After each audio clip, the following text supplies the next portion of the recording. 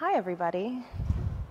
It's a pleasure to be here with you today, and I'm happy to be talking a little bit more about a subject that I think is pretty important, and that is chronic illness and mental health. Now, mental health is a subject that I think is really important for everybody, but I do think that for folks navigating chronic illness, whether as a patient or as a caregiver, there are some nuances that don't quite resonate with other people. And so that is what I would like to spend some time on today. As mentioned, my background includes working with nephrology patients in peds. And about a year or two ago, I decided to leave my position at CHOP, and I started working for myself. I have a private practice where I really appreciate working with folks with chronic illness. So I think I would like to start with a story. Shortly after I started working in the dialysis unit, we had a new dialysis patient, and she was 16 years old. What brought her to dialysis, unfortunately, was the medication that she was taking for a completely different organ transplant. So this kid came to us with a story. She had had major operations. She had been in and out of the hospital multiple times, including some stays that lasted longer than a month. Lots of different medications, lots of different procedures, and so by the time she came to us on dialysis, we were able to observe pretty quickly signs of anxiety and depression. For her, but actually also for her mom, because for any of you who are caregivers, who are parents, you know that you are going through it with your child. So while this patient was spending a month or more in the hospital, mom was laying next to her in a cot. When this patient was in the OR, mom was waiting in the waiting room with bated breath. The family took our suggestion and they started seeing a therapist, which is great. Part of my job as the social worker was to liaise with community organizations. And so this family wanted me to talk with their therapist, gave me consent, and so I began coordinating with this outpatient therapist.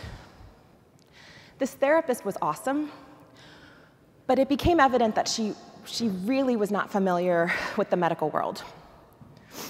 She needed a lot of education. She didn't quite understand how medications or procedures or dialysis could affect mood or cognition. And I think the therapist was also a little bit frustrated because there are some traditional ways in outpatient therapy that we like to identify goals and go about problem solving. And those traditional strategies don't perfectly translate over into folks dealing with a chronic illness. And it was through that conversation, through that experience, that I realized it's different. That for folks who have chronic illness or who are navigating it in any way, need more personalized or individualized mental health care. So what I hope to cover with you today is first go over some mental health basics, and then I want to move into how chronic illness can affect our mental health, go over some nuances, some implications. And then finally, I want to offer you guys some suggestions for moving forward. Now, before that, I actually want you to check in with yourselves for a minute, because I'm a therapist and I like asking people to check in with themselves. But I know that you guys are going to a lot of different sessions over the course of this conference, and I'm guessing you're getting a lot of really great information. So if you have a pen and paper in front of you, I'd love you to just take a minute to reflect. Why did you decide to come to this talk? Is there information you're looking for? Do you have some questions that you might want to see answered? I'd like to take a minute and let you jot that down.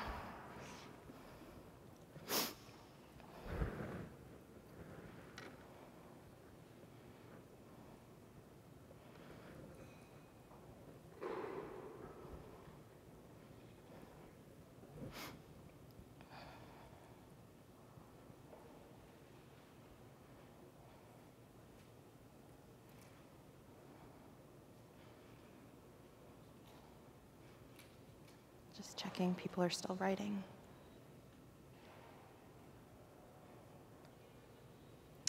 Okay, so let's jump in. There we go. So I'd like to do an activity, and it's the type of activity that makes introverts the world over just really happy. I want to do word association, and I want to thank the Neff Cure team so much for their valiant effort to make my vision play out. Unfortunately, we're going to have to go old school here. I had been hoping to do like a word cloud, but we couldn't figure it out. So if you're an introvert, you don't have to participate. But what I would like to do is I'd love to ask you guys, what comes to your mind when you think mental health? It could be a word, it could be a phrase, it could be a few words.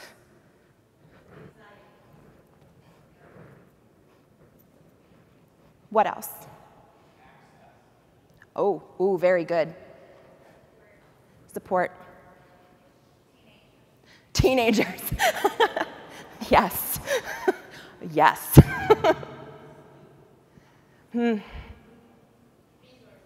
Resources. Anything else? Ooh, I didn't hear that one. Balance. Yes. Fear. That's a big one. That's a big one. We do have microphones, by the way, if you want to shout.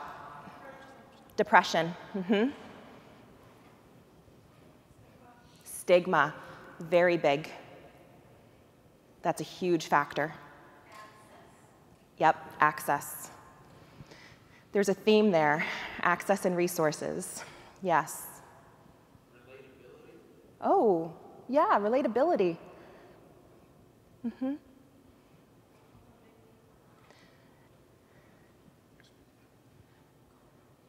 Comorbidities. Comorbidities. Yes, especially apt given this talk, right? Okay, thank you guys. All of those were great. So I wanted to get a sense of what you guys think mental health is, because this is a term that I think is used to describe many things by many different people. And so for the sake of this talk, I'd like to get on the same page. If this thing works. There we go. So here's a definition. Mental health includes our emotional, psychological, and social well-being. It affects how we think, feel, and act. It also helps determine how we handle stress, relate to others, and make healthy choices. So again, I think mental health is used often to describe any one of these things. But I would argue, as would the CDC, that mental health is actually the point of convergence of all of these things. All of these things need care. So mental health is super diverse. It's normal to experience a spectrum of emotions and feelings. And we all can probably think of a few people who their spectrum may be different than ours. We may have some more stoic friends or more effervescent friends. But it is normal to experience the bad and the good, and I would actually argue if we're not deeply feeling the negative or the bad, we're not able to deeply feel the awesome and exciting. There are a lot of mental health diagnoses. But today we're going to focus on 3 of the most common and well-known ones, which are anxiety, depression, and trauma. Like medical diagnoses, we use standardized criteria to establish diagnosis. We find this in the Diagnostic and Statistical Manual, or affectionately known as the DSM-5. And diagnosis can come from genetics, biologic imbalances, or experiences. For example, we know that with anxiety and depression, there is a tremendous genetic component. Tremendous. With biologic imbalances, we're talking about our diet, or medications we're taking, or supplements that we're taking. These can all affect our mood and cognition. When we're talking about experiences, we're referring to those events that affect our brain in a way that it responds and might even shift in how it perceives. It might change some patterns. Things that might lead you to being more anxious or depressed. Now, unlike medical diagnoses, a few people mentioned this, mental health often carries with it significant stigma that makes many folks apprehensive about getting care, despite there being care available. We're making great strides, but there's still a long way to go in terms of the stigma. I want to start with anxiety. I might spend a little bit more time here than I should, just because anxiety is so normal, and the majority of my clients have anxiety. So just way too familiar with this. So anxiety is so common that it's roughly 1 in 3 people. The NIH states that an estimated 19.1% of US adults experience anxiety in a given year, and that an estimated 31.1% of US adults will have an anxiety disorder in their lifetime. An estimated 31.9% of adolescents experience anxiety. And of course, since we are now living in a world post-pandemic onset, there's been a lot of research into how our collective moods have changed, and the World Health Organization has estimated that there's been a global surge of about 25% in cases of anxiety. So whenever I have a new client starting with me, and they want to work on anxiety, I start with psychoeducation. First thing I emphasize is anxiety is normal. In fact, anxiety is a healthy mind-body function. When we think about what our brains are designed to do on its most primitive level, our brains are designed to keep us alive, to keep us safe. Its focus is survival. And anxiety is one of the main mechanisms our brains can do that. So when there is a perceived danger or threat, anxiety is triggered, and then our brain floods our bodies with 2 different hormones, cortisol and adrenaline. This sharpens our senses, and it makes our reflexes faster. This is fight, flight, or freeze.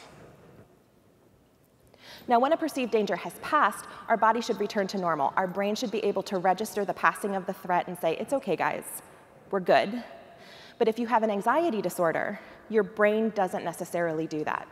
And so even though there is no more perceived threat or danger, you're still feeling scared, you're feeling wired, you're feeling hyperactive, hypervigilant. You'll feel really worn out and exhausted.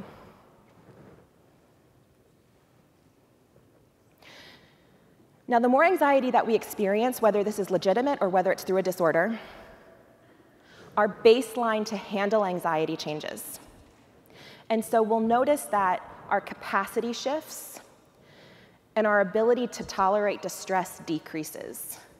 And so this might look like someone who's just anxious all the time, someone who has that tendency to anticipate worst-case scenario, someone who's thinking, oh gosh, what if, or did I forget, or what will happen, even in the most benign situations. What's also interesting about our brains, keeping in mind that its job is to keep us safe, is that our brains are designed to catalog negative experiences, including anxiety. And so if you have a really negative experience in a particular place, let's take a doctor's office, for example. You get distressed, you get upset, your brain is triggering anxiety because it wants to keep you safe, it's sensing a threat. Subsequent times you go to the doctor's office, you're probably going to be feeling anxiety because your brain is saying, we've been here before and there was a threat. We've been here before and it was not good. Unfortunately, our brains do not have the same incentive to remember the good things. And so that's why it seems as though it's easier for us to remember the negative or look out for the negative and not the great stuff. So when we talk about how our brains can shift under anxiety, it can lead to, again, increased hypervigilance and hyperactivity to threats, brain anatomy changes, which then leads to a decreased ability to process things rationally. Some symptoms of anxiety, I'm assuming many of us have had these. They include racing and pounding heart, change in breathing or shortness of breath, muscle tension, feeling hot, sweaty, changes in sleep, dizziness, and from an emotional standpoint, this can include poor memory, irritability, feelings of dread, avoidance, fear of losing control. So now let's move into depression. So Depression is common, though we don't think as common as anxiety. The NIH reports that an estimated 8.5% of adults were diagnosed with major depressive disorder before the pandemic. And again, being a post-pandemic world, a study that was conducted in 2020 showed that depression rates tripled in light of COVID-19. Depression is a persistent feeling of sadness, loss of interest, and hopelessness. It often includes changes in eating and sleeping, in lack of energy and motivation, loss of focus and ability to concentrate, and a sense of worthlessness. In extreme cases, individuals may feel suicidal. Ongoing untreated depression, like anxiety, can affect the anatomy of our brain.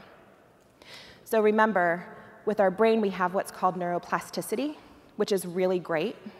What that does is it allows our brain to respond, change, and shift. It can shift for the better or it can shift for the worse. But even when it shifts for the worse, you can shift it back. I want to emphasize this with depression again, that among the causes for depression can include genetics, stress, and chemical imbalances. This is not because it's your fault. It's not because you are weak. There are variables here that are out of your control. Let's take a look at a couple symptoms of depression. So we have trouble with memory, focus, or concentration, or what we would call brain fog. Loss of interest in things that you typically love. Fatigue or lack of energy.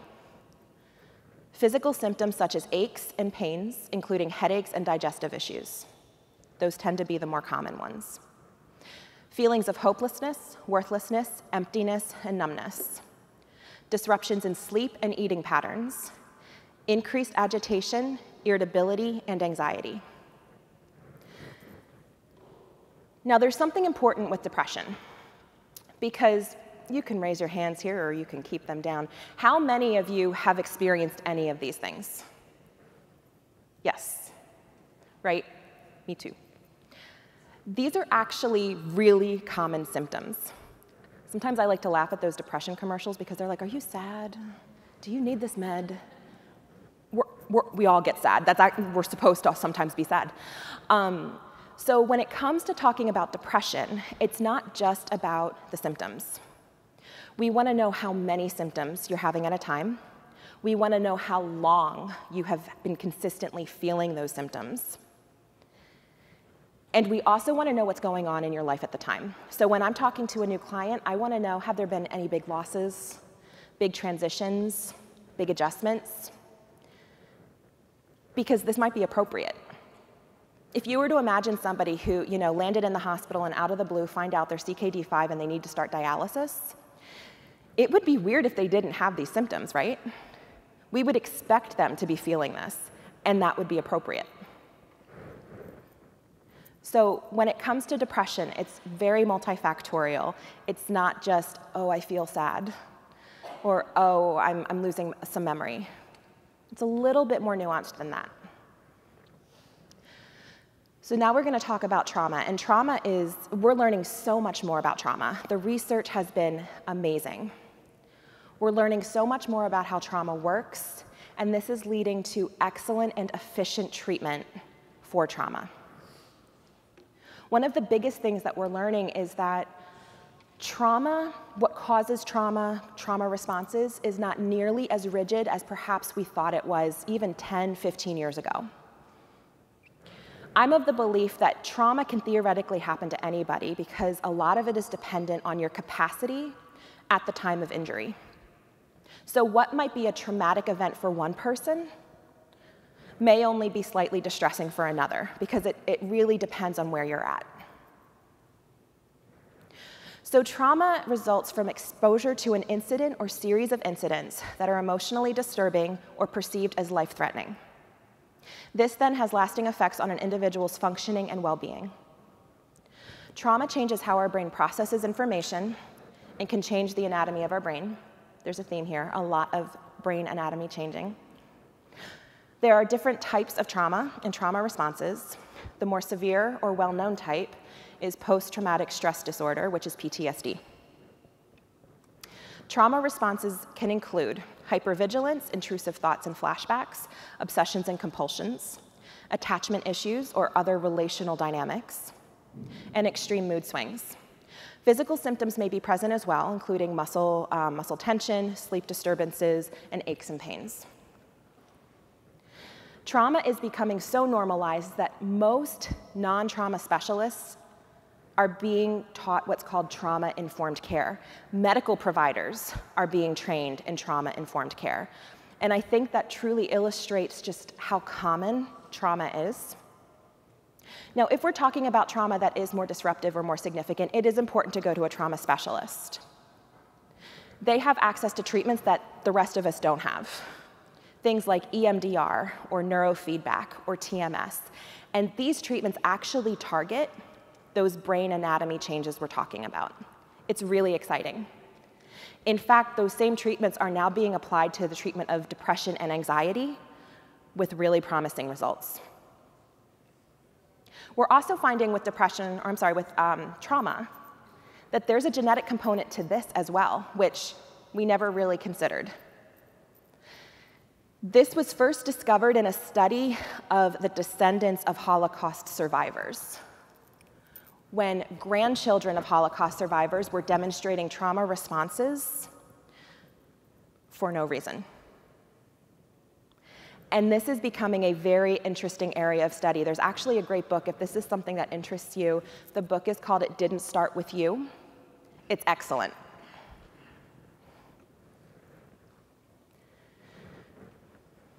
So, before we launch into this, if anything that we just talked about, which, to be fair, we scratched the tip of the iceberg, right?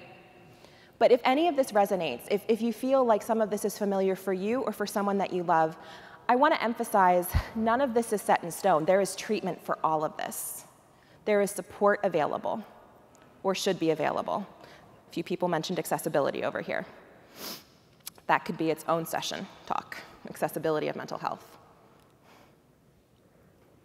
So when we talk about chronic illness, it can cause a lot of emotional reactions, including fear, anger, uncertainty, guilt, and grief. And all of these are normal, and all of these are okay. There are unique logistical challenges that come with chronic illness, and we'll go over a couple of those. There can be significant social implications, including and perhaps particularly within our own families, as roles are changing to adapt to an illness. All of a sudden, we're not just mom and kid, we're caregiver and patient. So like we did with mental health, I would love to know what your thoughts or what words come to your mind when we think chronic illness. There are microphones, or you can shout if you're really loud. I'll start. Forever.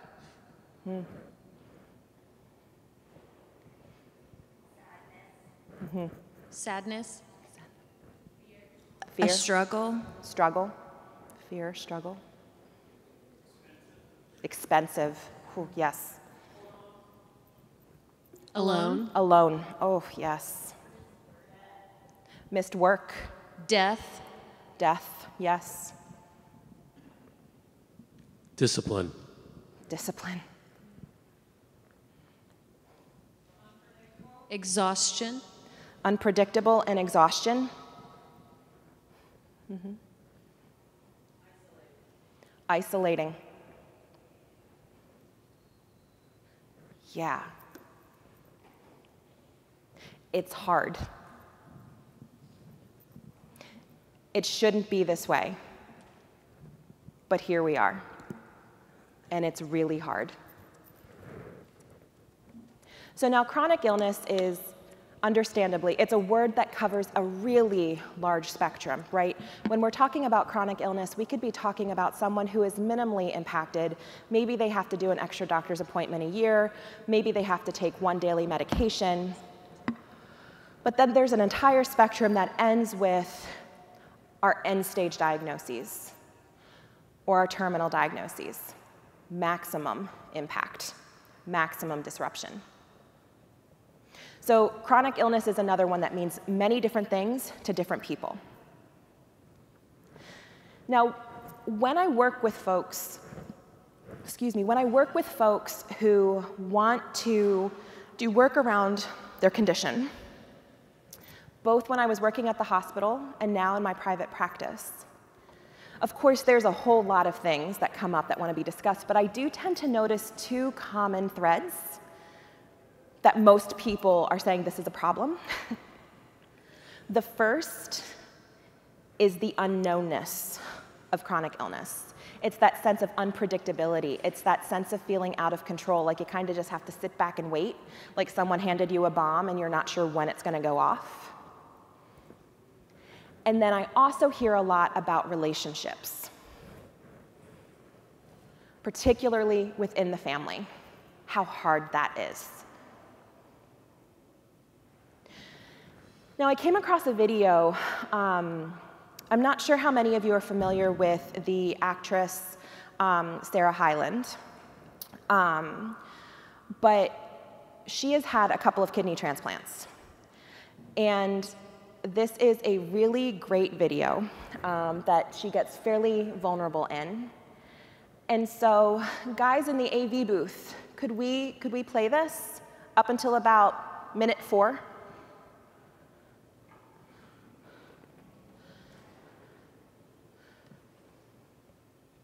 I know many of you will not progress to the advanced state she has been in. But I think she may be able to give some language to some of your experiences, or at least I hope it resonates a bit, if we can get it to play.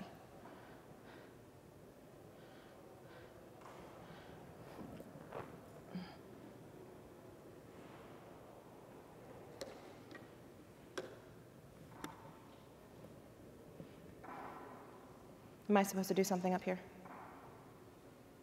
Sorry, we're having technical difficulties all over the place today in my presentation. I'm really sorry, folks.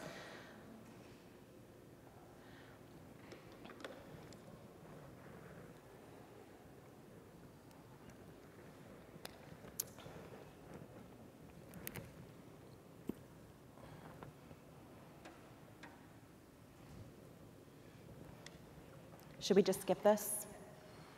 Keep going? Okay, we will not be able to watch the video. I'm sorry. It's really good. I encourage you guys to look it up. We might be able to come back to it. Okay. Okay. But if you could just continue. Absolutely. So again, if we can't come back to it, I'd encourage you to look it up because she gets very vulnerable around how her family dynamics have changed in light of being the dedicated, identified patient. So let's go back to the idea of uncertainty. Uncertainty with chronic illness. I came across a really great quote, well, actually a really great article in the Harvard Business Review, which had a great quote.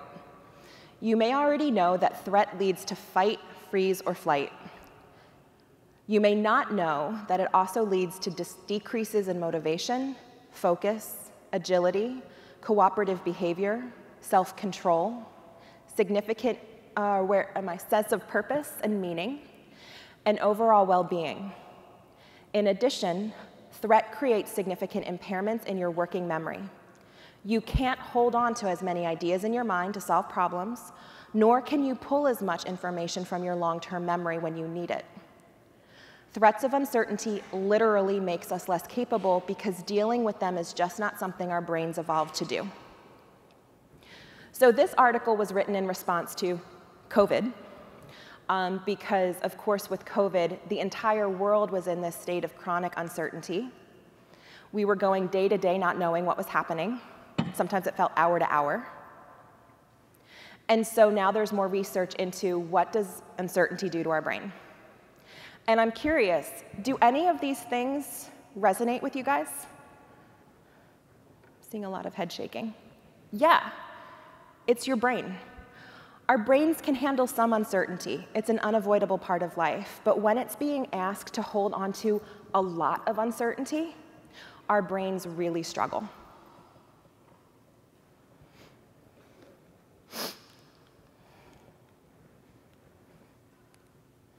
You're going to see me making all sorts of faces as I'm trying to get this button to do its job. Okay. We need to go back. There we go. So I want to talk about some practical challenges, and I am going to acknowledge that you guys could probably come up with a bunch more than what I'm going to touch here. Let's talk about all the coordination you have to do. Think of all the doctor's appointments, and maybe those doctor's appointments lead to more subspecialty appointments. Then you need to coordinate maybe labs with your doctor's appointment. Maybe you need to coordinate procedures or advanced therapies, or in many cases, they tell you when to do these things, and then you have to coordinate around. I'm losing my PowerPoint. So coordination is a pretty big deal.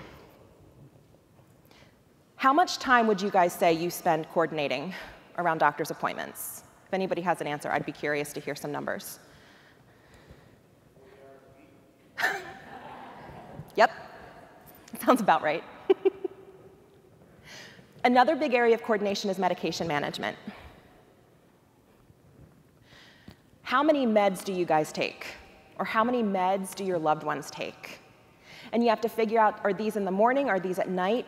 Are these with food? Are they away from food? Do they have to be taken together? Do they have to be taken away from each other? And if you're a PEDS patient or if you're tube dependent, you also need to coordinate with most likely a specialty pharmacy, which adds another layer.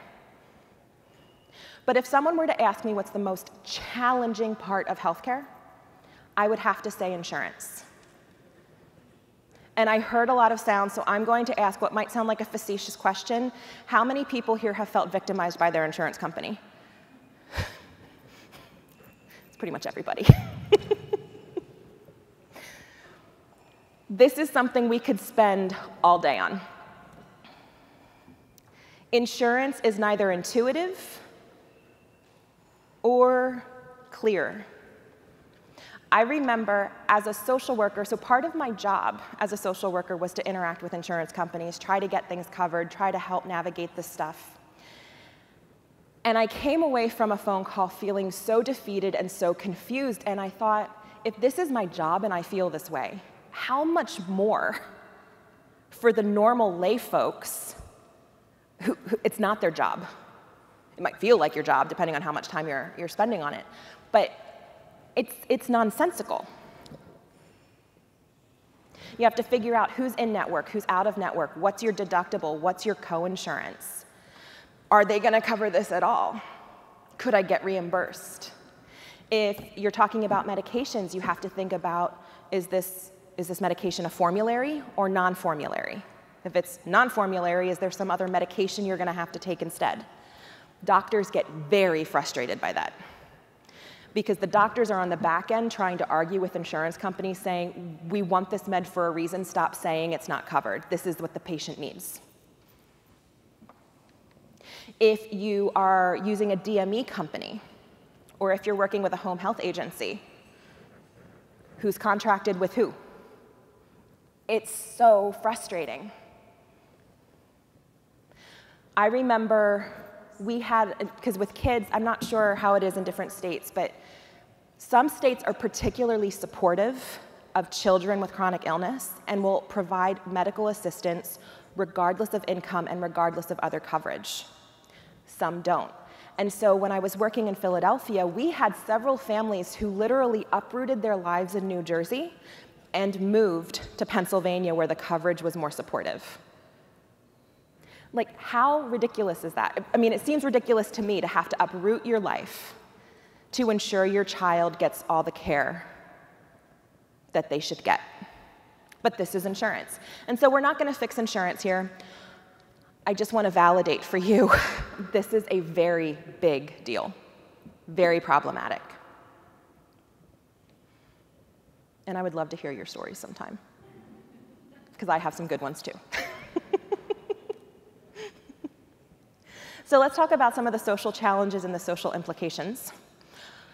Being the therapist, I would argue that the social issues are just as, if not more, impactful than the practical ones.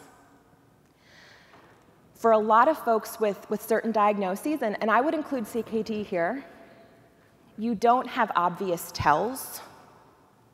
And so when people hear that you're sick, at least I've had clients come to me and tell me how much this bothers them.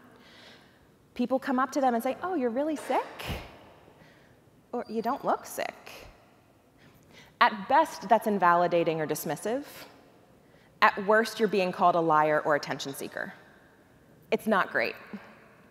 And so many folks try to pretend they're not sick around certain people. They don't want to have to go through one more time of explaining, well, this is what I have, and this is why, and this is what it means, and I have to do this. That's exhausting. People don't like to have to do that.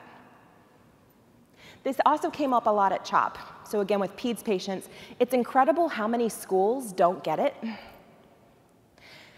And so that is another layer of frustration for both patient, the child, and the parents, trying to ensure that their child is getting the support and care at school that they need. Care needs may disrupt school or work. I'm going to pull from another PEDS example here. I saw so many stories where shortly after birth, a patient is diagnosed with a pretty severe form of kidney disease. They need special formula, they need special meds, they might need injections. And then paired partners have to decide, okay, who's going to quit work? Who's going to take this over? Even single parents. I had some single parents who had to move back home with their parents or make other really dramatic choices in their life because their kid needed to be cared for. And for these medically complicated little ones, you can't just go to a regular daycare. Most babysitters or nannies are not going to be comfortable doing the level of care that's required.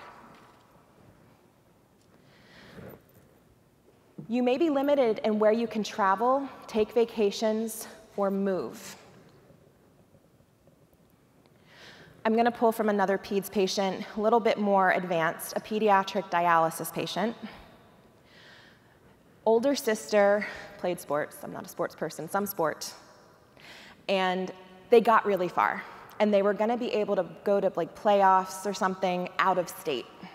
Now, if any of you are familiar with dialysis, you know if you're going to go on a trip, you're going to need to identify a dialysis unit in the place you're going to be. But when you're a kid, it's even harder because a kid can't just go to any dialysis center. A kid has to go to a pediatric center. And unfortunately, there were no pediatric centers anywhere near where the sister was playing. And so the parents were then faced with the choice, okay, who gets to go and celebrate this with our one child? And who is going to stay here with our other child who needs this life-saving treatment? So what happened was one parent and the patient had to miss out on a really exciting event for another person in their family. Care needs may dictate how you can socialize. This might be you not being able to share in a meal because it's not renal friendly. I had several clients when I was working at CHOP who hated the holidays. They're like, they don't make things for us. I have another quick story, a dialysis patient. She was a 15-year-old, and she was on peritoneal dialysis. And just quickly, if you don't know what PD is, it's a type of dialysis that you do at home most every night. You're literally tied to a machine, and you do it all night while you sleep. This patient needed to be on her dialysis machine longer than average, and so she was hooked up to her machine around 4:30 in the afternoon. So less than 2 hours after she'd get home from school. So this 15-year-old couldn't even go and have dinner with her friends. She couldn't go and hang out with her friends after school. And this led to significant depression. And she actually required advanced care, mental health care. But who wouldn't be at 15 years old, having to spend more than half your day tied to a machine in your bed? So now we're going to go to family roles, how they change. Both caregivers. Oh, thank you. Oh, great timing. So we're going to go back to the Sarah Hyland video. Let's see if I can get back here. Swear to God, this thing. Ooh. Help me.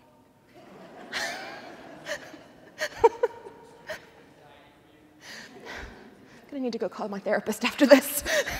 Take some deep breaths. Everybody join me, won't you?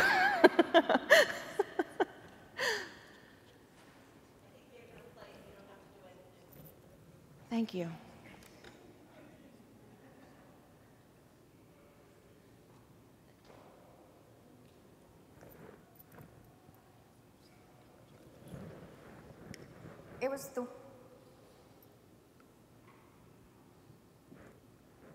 It was the worst and best year of my life.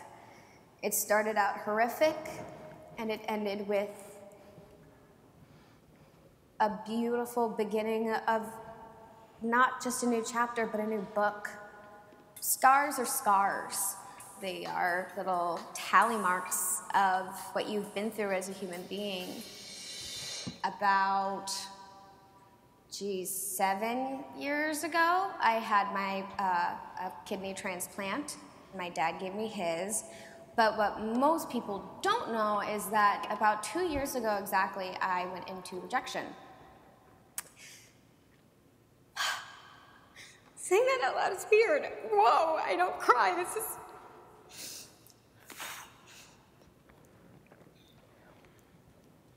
You know, when a family member gives you a second chance at life and it fails, it almost feels like it's your fault. And it's not. But it does.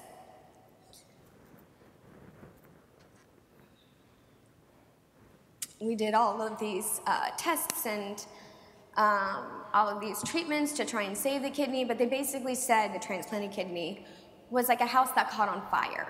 You can't unburn a house. So that's when it kind of sank in that this was a real issue. And that's when I started dialysis, because everything just went kaput. I needed to be hooked up to a machine 3 times a week for 4 hours per session, and I'm such a crazy person, like workaholic, that I was like, okay, I'll take the Tuesday, Thursday, Saturday schedule, so only 2 days of the working week I have to do dialysis. And in May 10th, I had a nephrectomy, which is when they take the old kidney out. We still don't know what caused the rejection. It could have been a multitude of things. And at that time, I was very depressed. For a long time, I was contemplating suicide. I had gone through 26 years of always being a burden, of always having to be looked after, having to be cared for. Okay. Because I've always had health issues. And it's a really helpless feeling. Things like this can be really hard on a person. I was on dialysis from February through October of 2017. In about July, we found out that my brother was a match. It was really exciting, but there was still a lot to process.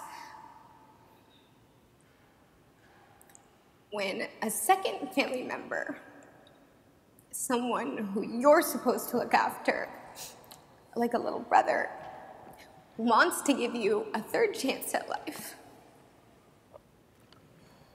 it's scary because you don't want to feel them. I felt a lot of pressure to make sure that it was good. It was a crazy whirlwind we get. I'm cutting it off there. It keeps going. If you would like to see it, you can hear more of her story online. And again, if you don't recognize her, she plays one of the kids in the TV show Modern Family, which if you've not seen that show, you need to. Excellent TV show.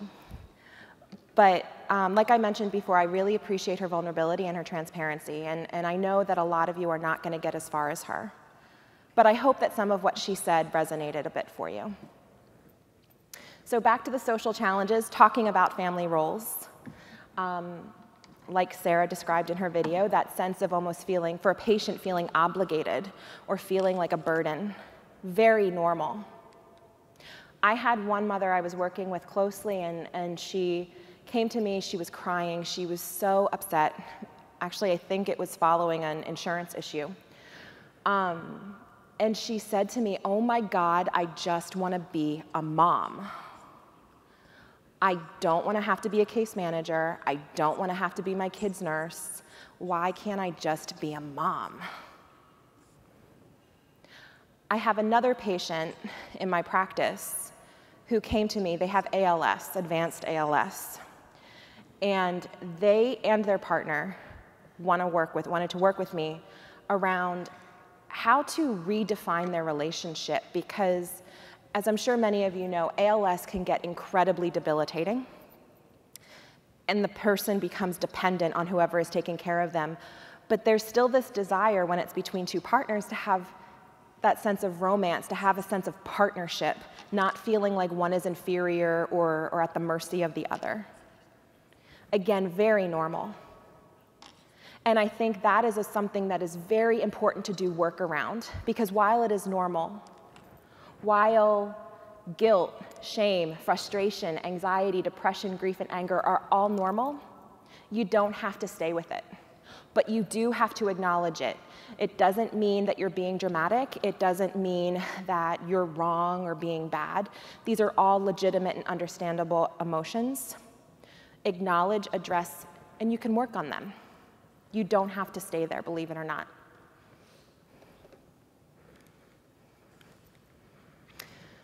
So I mentioned several CKD examples, but let's go into a few specifics. I'm going to preface this. It is so essential to maintain open and ongoing communication with your nephrologist. Every case is different. You want to talk to your doctor about how your particular presentation and your medication may affect your mood and cognitive functioning, because our mental health can be significantly affected by meds. Think about steroids, which is very common for renal replacement therapy when we're talking about transplant. We know that steroids can increase risk of irritability, agitation, almost manic-like episodes.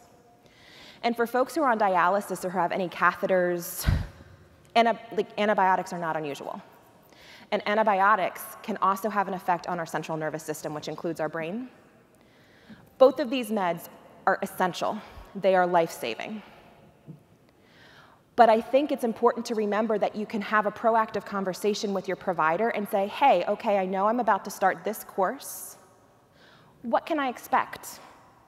Are there any known effects around this med or this med? What should I be on the lookout for? And if I see it, what can I do?" Some congenital kidney diseases include developmental and cognitive comorbidities.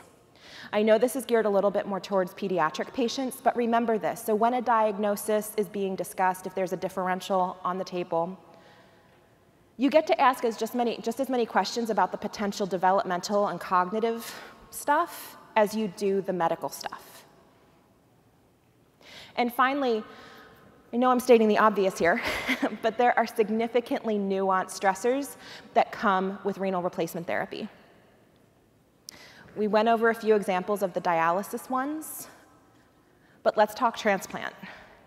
I genuinely can't imagine the stress that is connected with trying to figure out where your next kidney is coming from. If we're talking about living-related donor, going on the paired kidney exchange, doing deceased donor, it's a lot. And so again, these are all normal, expected responses, but you don't have to live with them. There are things you can do to help mitigate the intensity of what's going on here. So again, scratching the surface, all of this. I'm sure if I sat down with any one of you, you could expand so much more on how your particular disease is affecting and showing up in all areas of your life. But now what I want to do is I want to move into next steps. Like I said, my goal here is to give you guys some ideas or suggestions for experimenting when you go home. I'm not saying this just because I'm a therapist, but it is important to talk. Talking provides an outlet, external processing, and opportunities for normalization and validation. This can look like therapy or joining a support group or patient care organization such as this, informal support with other patients and caregivers. Maybe there's a few friends or connections you've made in your program, and you try to get together every now and again for coffee. Maybe you have a few trusted friends and family members who you can talk transparently about what you're going through, and they're not going to ask too many questions, or they're not going to make you feel uncomfortable. They have the space to listen. Many people ask me about medication, so I am going to touch on it here. It is appropriate for many people. In fact, in mental health, we talk about something called combination therapy. Combination therapy is when someone is working with a doctor and medication and working with a therapist in therapy. And research has shown that combination therapy is more effective than only medication or only therapy. Now, that being said, medication is not for everyone. And particularly when you have a chronic illness or when you're on a lot of other medications, it is essential that you talk with your nephrologist if you want to know more about anxiety, depression meds, to see what would be appropriate for you. Now the next, building on or working on building acceptance and flexibility. This is not the same as giving up. This is really, really important. There's actually a whole where do I want to use? There's an entire form of therapy dedicated just to this. It's called acceptance and commitment therapy, or ACT. I'm not sure if any of you are familiar with that. It's definitely gaining traction. The goal of building acceptance is that you learn to acknowledge and maybe even embrace, I know that sounds bold, acknowledge and embrace those things that you can't change. And what you do instead is you focus on that acknowledgement instead of trying to focus on avoiding the scary thing or denying the scary thing is there or trying to change or alter it in some way. You're just saying, there it is. There it is, so now I have to figure out what to do with it. And there's something very powerful about that. The next thing I want to talk about is identifying where you can still have control. So this is a big thing, and I'm thinking back to some of the things that you guys shouted out, that unpredictability, you know, that sense of not having control, that sense of uncertainty. This is so pervasive in chronic illness, right? But believe it or not, there are still places that you have control. And when you can, I'm going to say identify those areas where you have control, they don't need to be big. You're giving your brain something to focus on and something to anticipate and something that allows you to feel empowered and that you have agency. Again, this is really powerful. And I'm imagining that many of you have figured out some areas where you feel like you still have control. But here are some examples. Learn what your triggers are. Because when you know what your triggers are, you can build responses to them. You don't have to be at the mercy of the trigger. You can say, okay, I know I'm triggered by this, and so this is how I'm going to plan to respond when it happens. I'm going to give you two examples here. I have one client who gets very triggered by the drive to her doctor's office. And I have another client who gets very triggered by the smell of the doctor's office and the smell of the hospital. So with the patient around the driving, we came up with a plan where she could distract herself in a not unsafe driving way, but where maybe she can find alternative routes. Or maybe she can have a favorite playlist or a podcast or an audiobook playing. She also wanted to try to get friends or family members with her so she had somebody to talk to on the drive.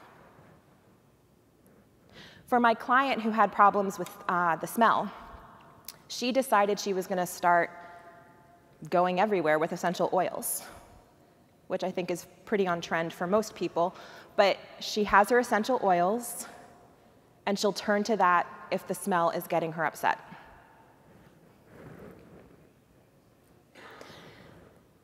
Another way that you can learn to try to gain some control is learning to anticipate. And now this is not the same as anxiety, though they can look similar. When I'm talking about learning to anticipate, it's looking ahead and based on previous experiences, making educated guesses about what could unfold. I'm gonna pull from the peds world again. I'm sorry, adults, you're probably so tired of this. It is not unusual in the pediatric world for nephrology clinics or labs to be based within the hospital. And so we would often see kids coming to their labs or coming to clinic and then needing to be admitted right away. This caused a lot of distress both for parents and for patients. And so how could we anticipate that? How could we plan? So maybe before you even leave, you begin to think, you know what, this has happened before, or we've heard other families experience this, so let's just make a plan in case this happens. Maybe we bring a bag. Maybe I set up alternative care, childcare for the kids at home. Maybe it's talking with your child and saying, hey, this might happen. What are some things you would want to bring so that if you end up in the hospital, you'll have something? Just having that discussion will help prepare your child so that they won't be caught off guard.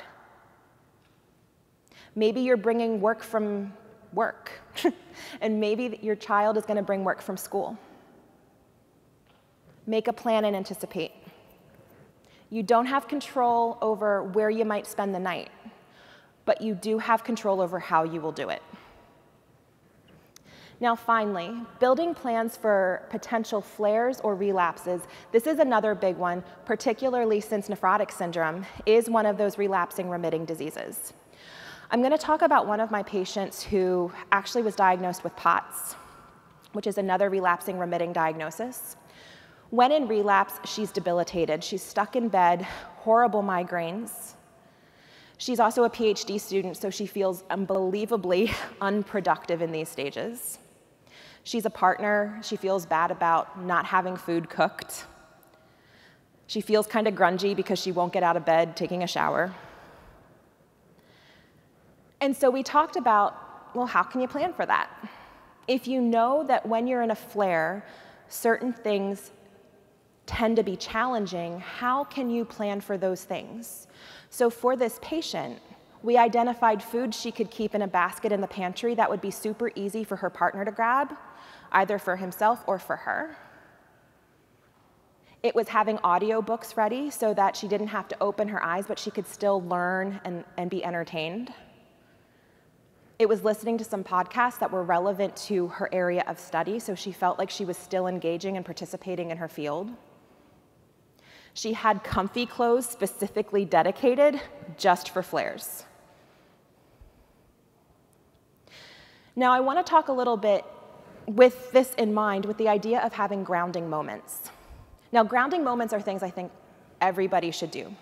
What I mean by grounding moments is that you're giving your brain something throughout the day to expect what's going to happen.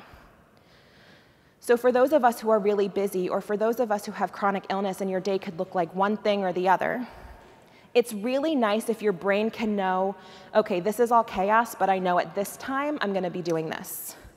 Or at this time I'm going to be doing this. Because remember, our brain doesn't like uncertainty. We're taking care of our brain by giving it a soft place to land and hang out for a little bit.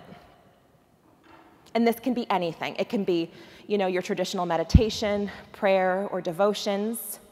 Or it could be having a phone call with a friend. It could be reading a book. It could be going for a walk. It could be anything. But it's the same thing consistently. For my patient, it was meditation. One thing she was really upset about was that when incapacitated, she couldn't go to her yoga area and meditate She couldn't get out of bed. So we figured out, well, how can you meditate from bed? Which she had never thought of, but that really resonated with her. So now she knew that no matter how she was feeling physically, she would still have her moment of meditation every day, at the same time every day. It just might be in a different location. So think about that. What are some things that you might do now, or things that you could experiment with putting in your day that can serve as that grounding point that you could do from anywhere? Think of the places where you feel really out of control and think, hey, what would it be like if I could just insert prayer here, or reading a book here, or listening to this podcast or this music here? Those grounding points are important.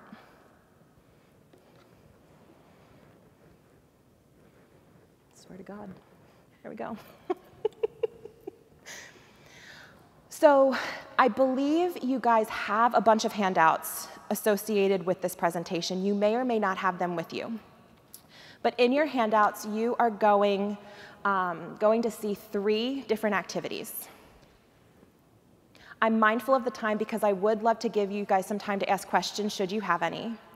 So I'm just going to briefly go over what you'd find here.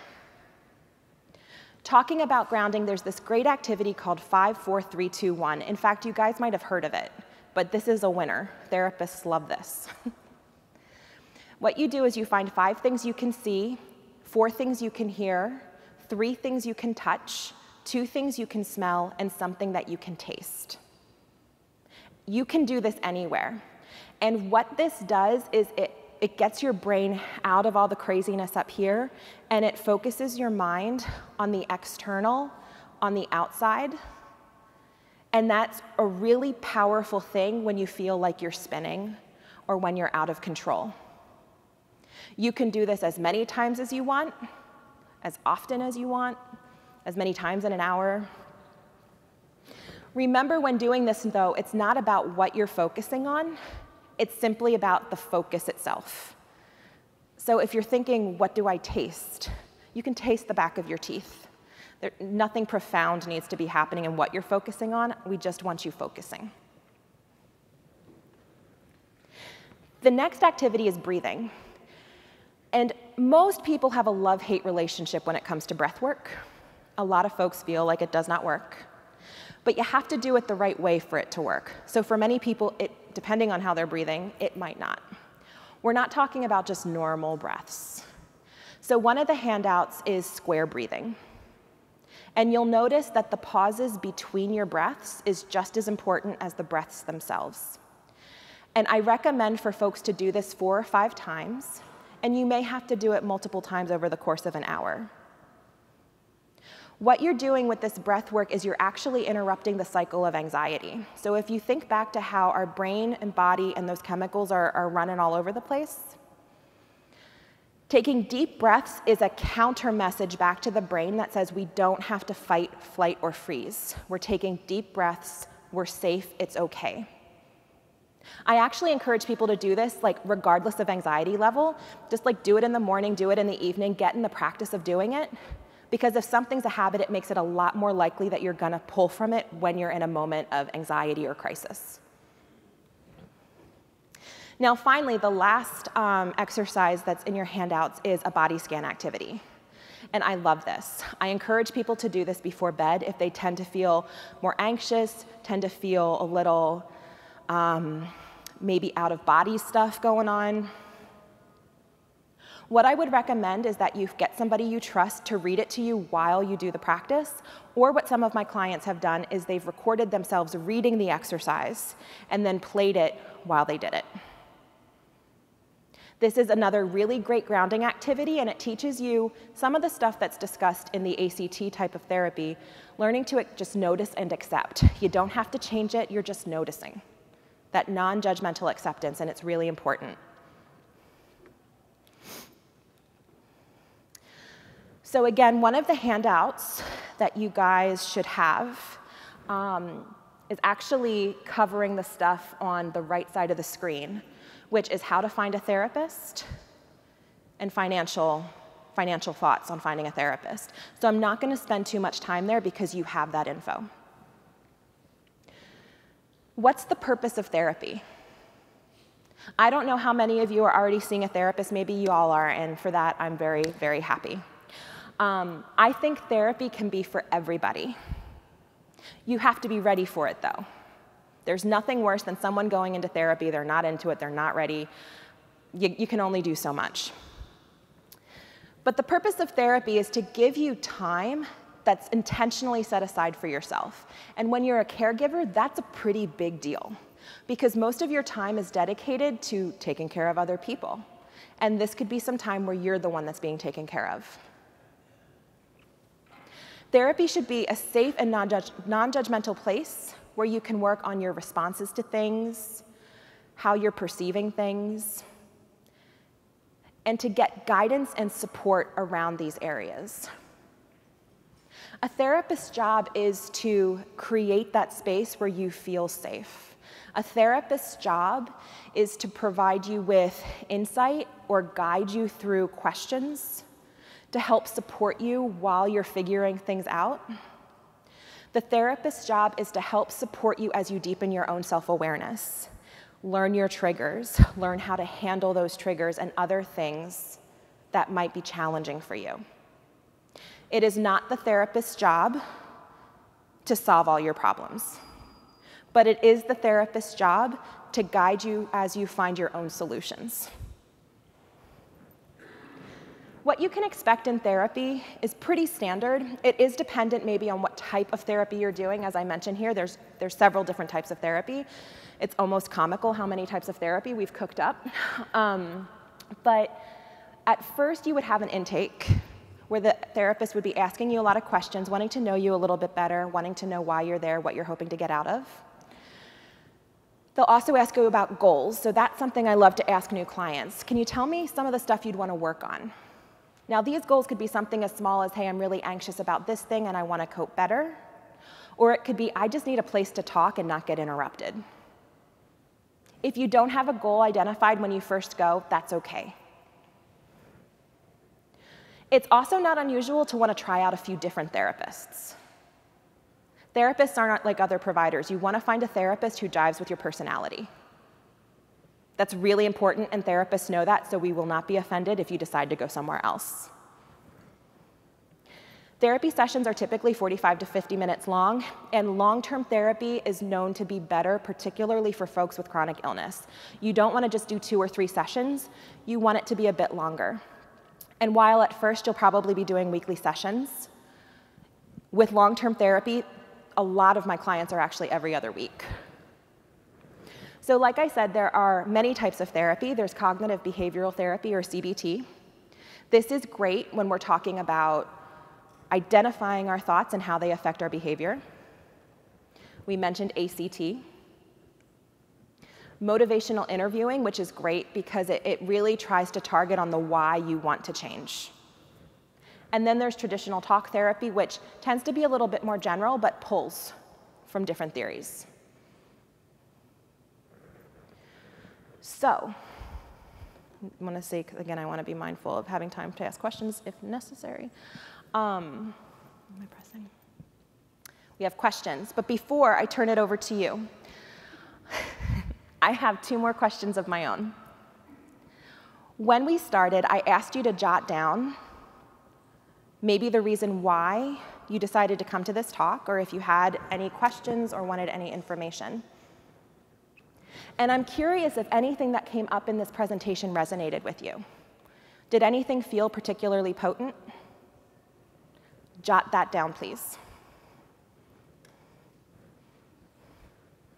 I'll give you a few minutes.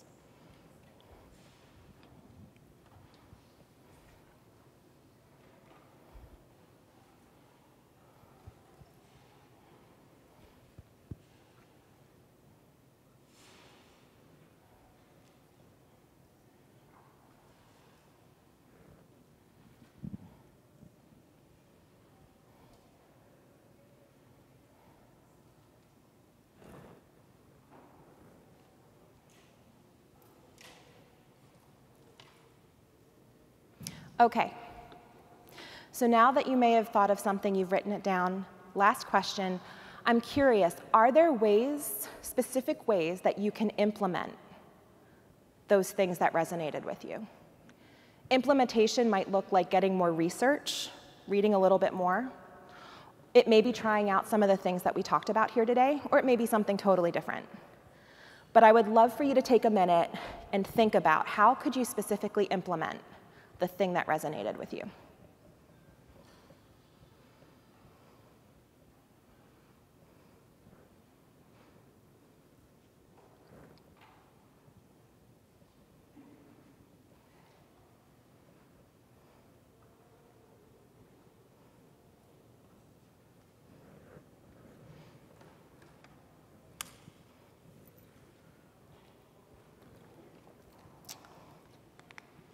Okay, guys. Well, I want to thank you very much for coming to my talk. I hope that this was helpful. And now I would love to know if any of you have any questions. We have some mics around the room. We have one. Rebecca back there.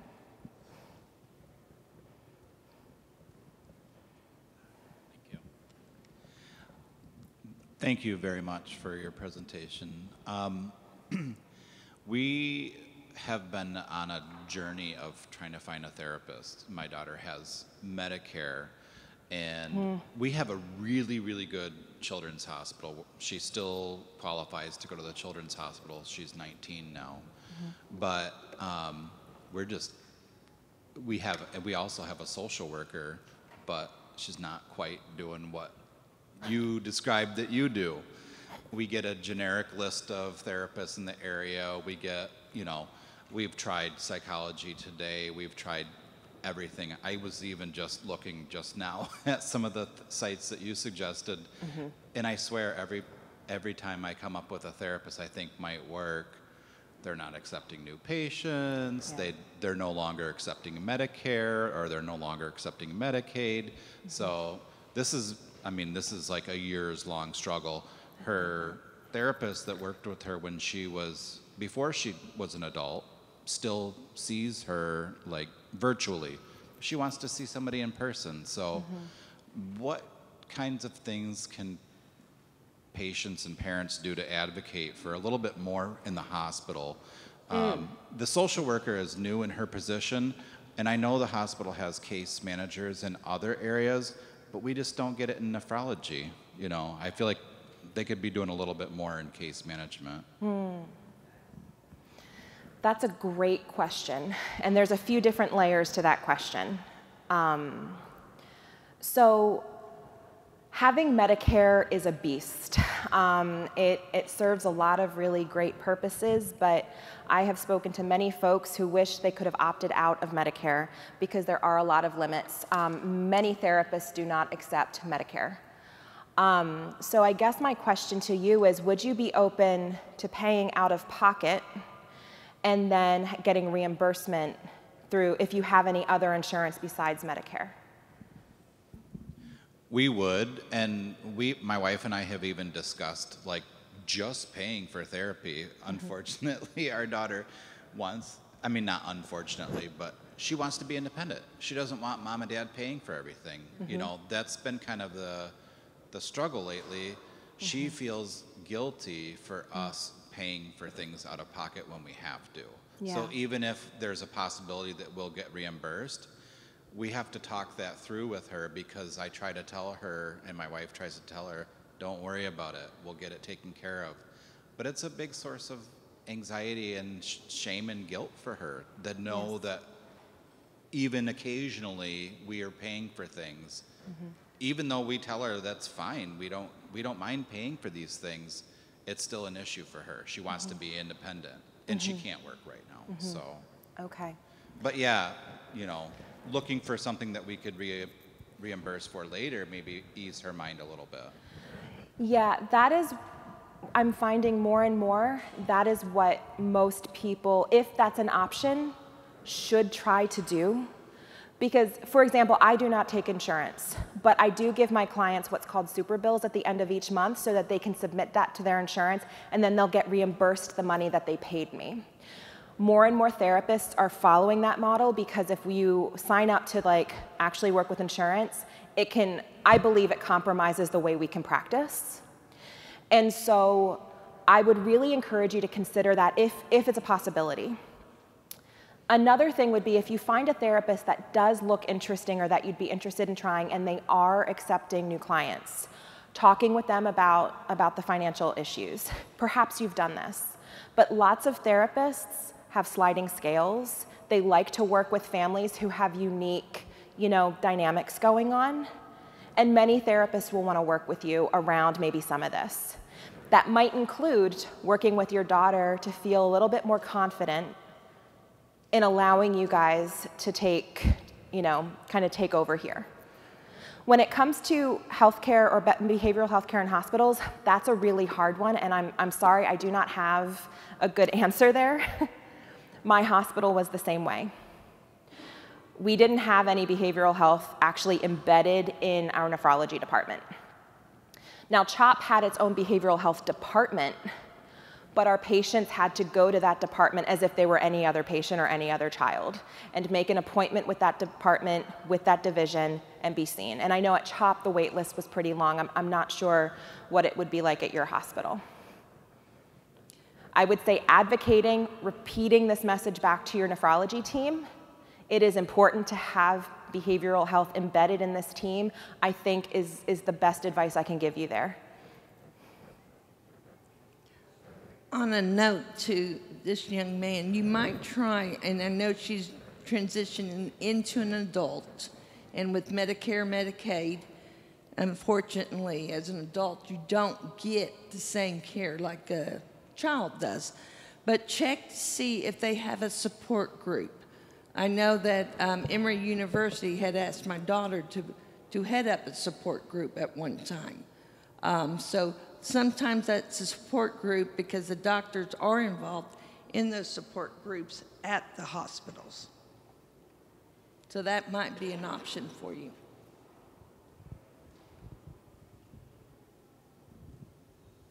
Any other questions? No, it's great. No, that was helpful information. No, it's fantastic. Yep. You got him? Okay.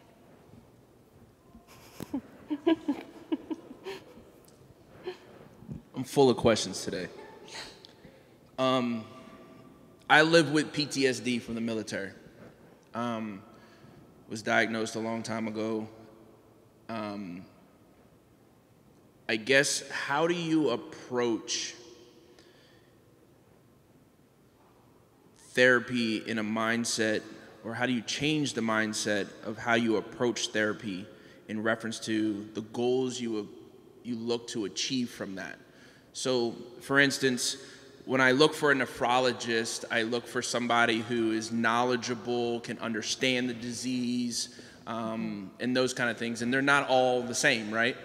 So when you go to a mental health professional and you talk about PTSD or post-traumatic stress, and I feel like there's an expectation, right? Like, how do I get this out of them, right? Hold on a second. How do I change that mindset? Because obviously looking for a mental health professional is the outcome is going to be a little bit different than what I would get from a nephrologist, I would assume. I guess I feel like I need to learn how to change the mindset of when I'm looking for a mental health professional. So how do you do that? So if I'm hearing you correctly, your question is, how do you find a therapist that understands your particular constellation of symptoms? I guess, I don't know, hold on. He's always looking for a way to fix things and an end result. And I often tell him sometimes just talking will help. You don't need to have an answer right now. And so I think his question is, how does he change his mindset to find a therapist where talking is the answer, that there is no end goal here, and perhaps there is, we just don't know what that looks like yet.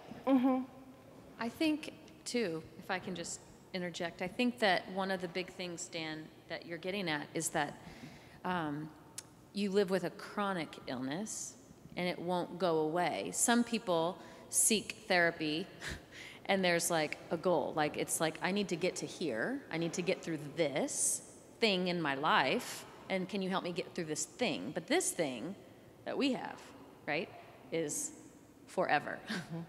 And so it's a different mindset. And so honestly, and going back to Mr. Holshoe, his comment, finding a therapist, the cost of it, I think talking to the therapist about the situation and letting them know, I'm not just here for like 6 sessions. Like, this thing that I have is like forever. I'm looking for someone to collaborate and partner with to help me through my journey, not just to get me through the next 2 months. Or does that make sense? It makes complete sense. I mean, my experience has been in the VA healthcare system. When they approach PTSD, I feel like they try and make improvements in treatment, but it's more like, here's a phone number when you want to kill yourself, like, call this number. Yeah. And then it's not really like a treatment. It's not really like a lot of help. It's just like, we have avenues that you can go down when you feel a certain way, or take these drugs so you don't feel that way anymore. Yeah. And we kind of just cover it up. Yeah. So I hope I'm going to answer this question from a few different angles. So it sounds like what would be really helpful for you is, and for all of us, quite frankly, is finding a therapist who is familiar with your circumstances, right? On websites like Psychology Today or ZenCare, you get to read the biographies and any certifications that therapists have had, what their areas of interest are, what they're experienced in. And I think once you're connected with a therapist, keeping in mind that if it doesn't go well, you don't have to keep going back. It can be frustrating when that happens because it feels like you're just making more and more appointments, and it's like you already have no shortage of appointments to keep track of, so it's frustrating. But you want to find somebody who gets it, at least to an extent. No therapist is going to know everything, but someone who gets it and who can help you tease apart, okay, what is the stuff here that, yep, talking about it is the best thing we can do, but who can also say, actually, there are some practices over here, or I might want to connect you with someone who does neurofeedback, for example, someone who does TMS work, because that can help with it over here.